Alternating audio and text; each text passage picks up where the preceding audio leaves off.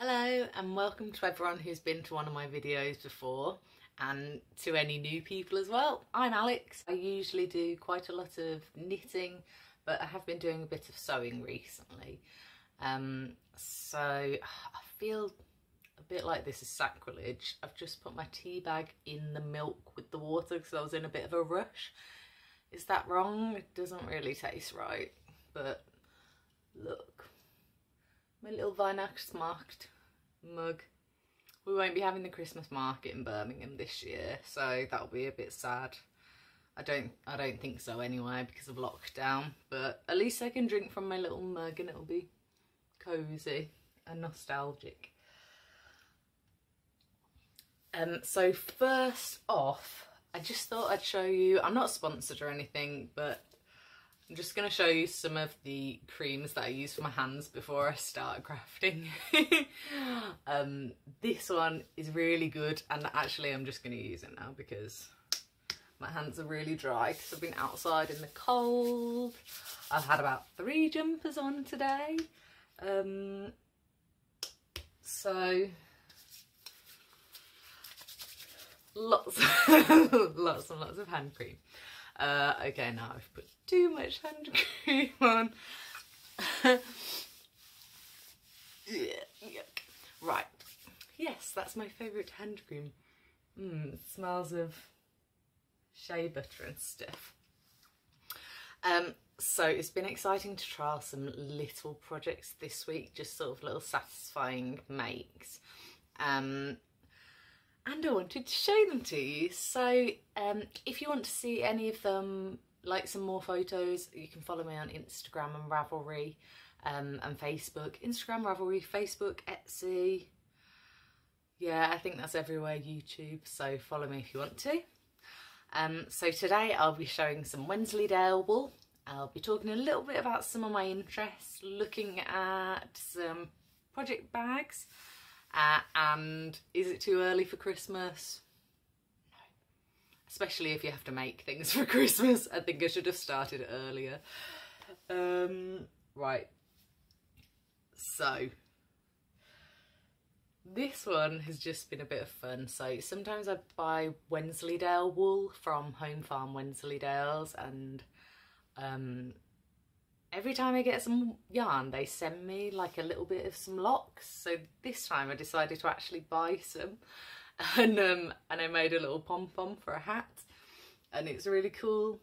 You could use them for doll's hair, or they like dye loads of different colours of these locks. So I was just designing an idea for a welly cuff or a sock, and I wanted to use something with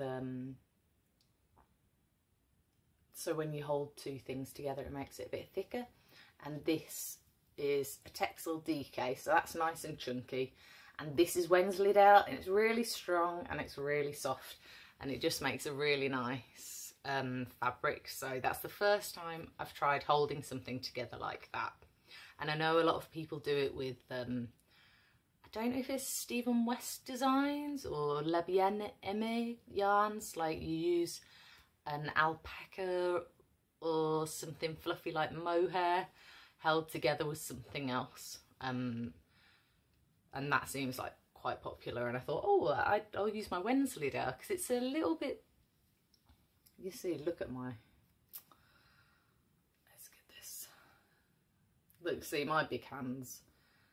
But doubled up or with DK, it's really easy to use. So last time on my podcast, I mentioned Interweave, which is a website that has like posts about weaving, crochet, crafts, that sort of stuff. So there was an article by Kate Atherley called 5 Ways to Work a Toe for Socktoberfest. So I kind of missed Socktober, but now I'm seeing loads of things about Socktober and thinking, oh wow, that sock's cool. So I've put that in the show notes, the article, but what I've been doing is I've decided to just make up some toes. So this week I've done a wedge toe, which is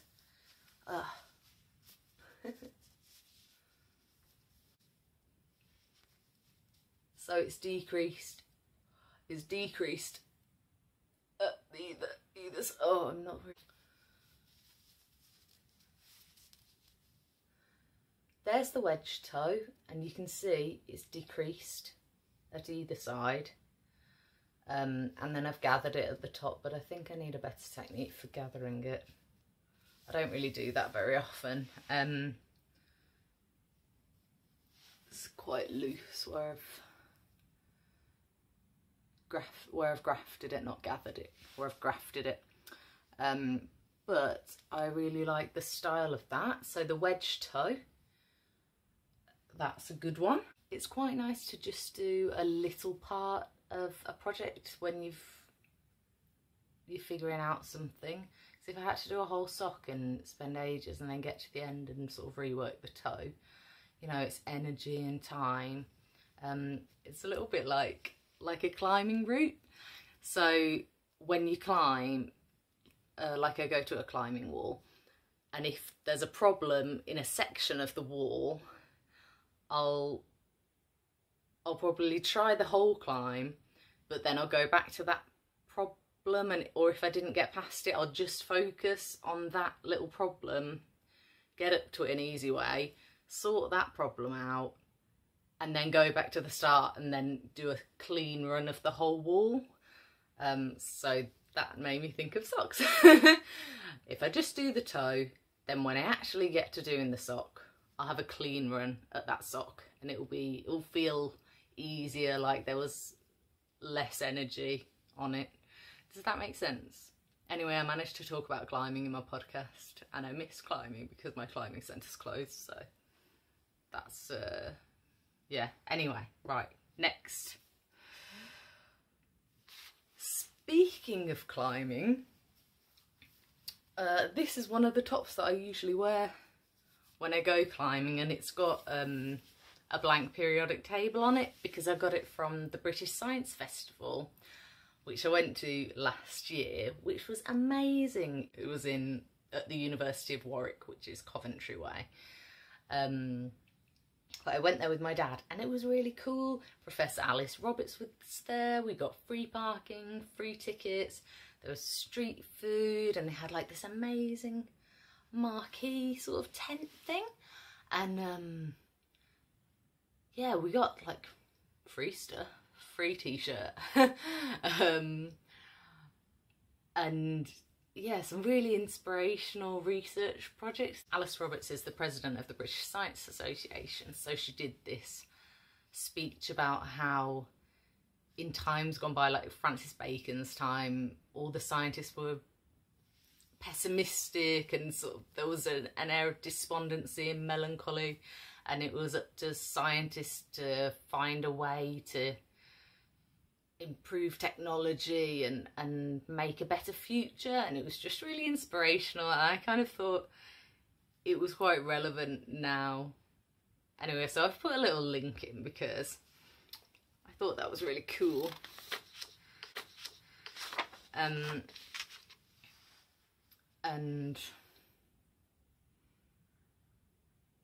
yeah, that doesn't have anything to do with knitting, but it was really fun. And I'm going to put the speech in the show notes because Alice Roberts is really cool. Right, I'm going to talk about fabric now. So,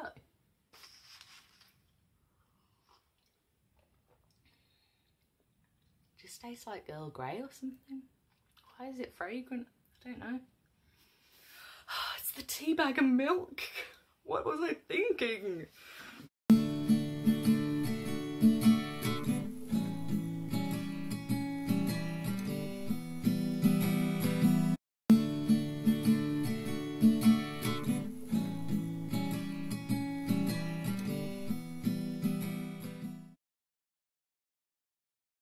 So I haven't been to Frumble Fabrics online for ages, but they're this local company, and I bought this bias binding from them. So when I came to look for bias binding recently, I thought, oh, Frumble Fabrics. They gave me a Mauam stripe the first time I ordered from them. Let's get some more bias binding from them. easily swayed. So it's basically to go on this project bag, and I mentioned it on Instagram that I was going to make it a drawstring bag, so whoop, there you go. And I think it's a perfect size for a sock. For socks, you can fit a couple of socks in there and a few, maybe a skein of wool, some paper, pen, whatever you take with you. I was thinking of putting a little tag on it with some sort of see-through material so that you can write what's in it, because I don't know if you ever find this, but like if I have a couple of project bags around, I lost something the other day and was like, oh, where is it? I'm never going to find that again. Well, it was in just a plain white bag, and if I'd had a label on it saying cowl or something, then I would have known. So I thought that would be quite a practical thing to have on a project bag. Yeah, and I ordered some other kind of 90s abstract art kind of stuff from Frumble Fabrics, and they're so lovely. If you go on their page, it's from, oh wait, yeah, frumble.co.uk, and it's got their names are Matt and Monica, and they're like running a race, and they've sewed all these pom-poms onto themselves, and then they've got another picture where the guy's using a crank handle sewing machine outside. So they look really cool, but I think maybe that's near Digbeth that they work, and it's quite cool over there. Like, it's a bit funky kind of place. Yeah, anyway, so I love that. This is a Wensleydale BFL. Can you see how shiny it is?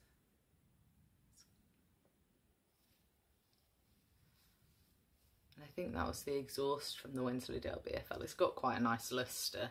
So that's just for my paper chain party. And add some little extra ones onto that. But yeah, I'm just slowly adding to that as and when I find a few scraps of old stuff, and if I have a bit of time while I'm making my dodgy cup of tea.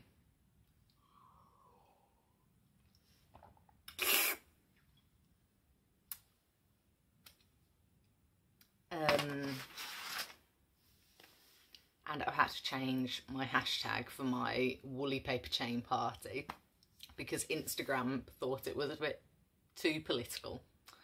Hashtag woolly paper chain party. I mean, really, knitting woolly paper chains, it's not very political, but it does have the word party in it.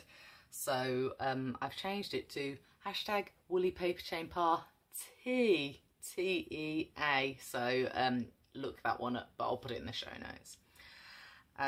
Oh yeah, so other Christmas decorations, I'll just show you my Christmas trees that I've been making. Look at that.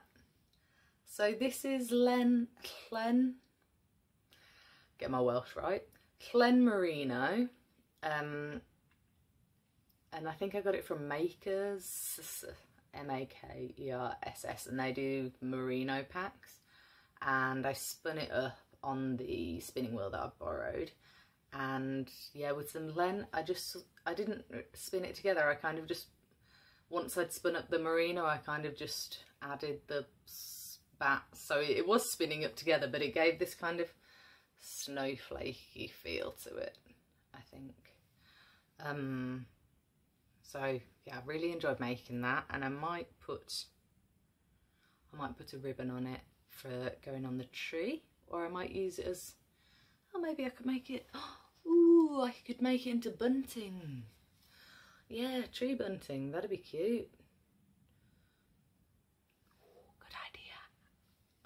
Okay, these are some of the wools that I've used for the next bits. So I had this John Arbon merino. Oh, or is it merino? It's Harvest Hues, so I think it has Exmoor. You can can go on John Arbon website. I think it's jarbon.com. But check out that. It's quite nice and shiny. And they do a sock yarn in that. And actually, now that I've knitted with it, I wasn't sure if my spinning would be good enough, but it's good. Yay, it's good. I think so anyway. There you go. That's all right, isn't it? Oh, don't look at the back. And this one. This is naturally dyed with crocuses and daffodils. I only did a little bit because I didn't have many daffodils. So, and a teeny tiny tree that's covered in snow. And this one is the Owl About Yarn Cuddly Owl. And it's got these lovely speckles in it.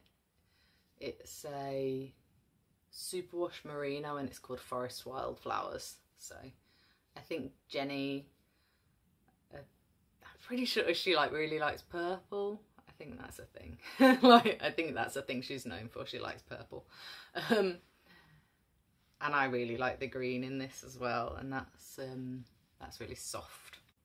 This is the tree that I've made for the Mr. Grinch make along with Quirky Monday Craft Cast.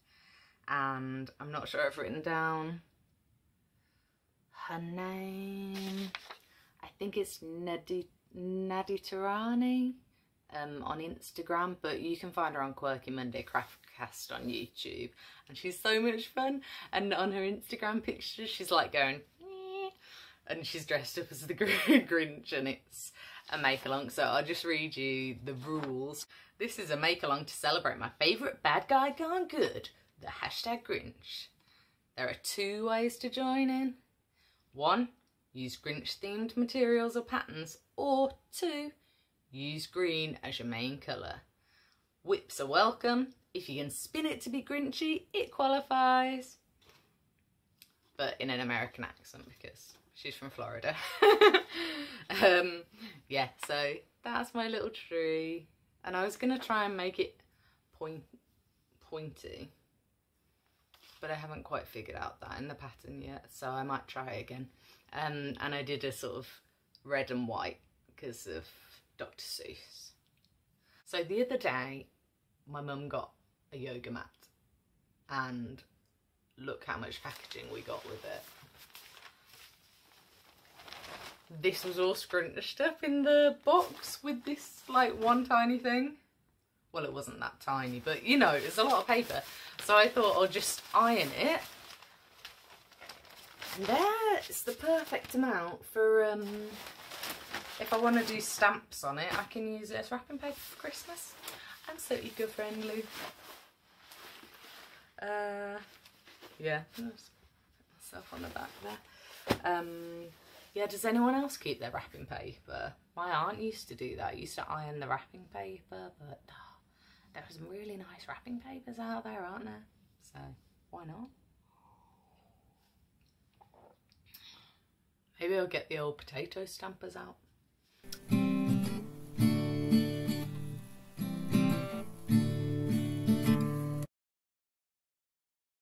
Thanks for watching, and I'll catch you again next time. Alright, have a great week. Bye!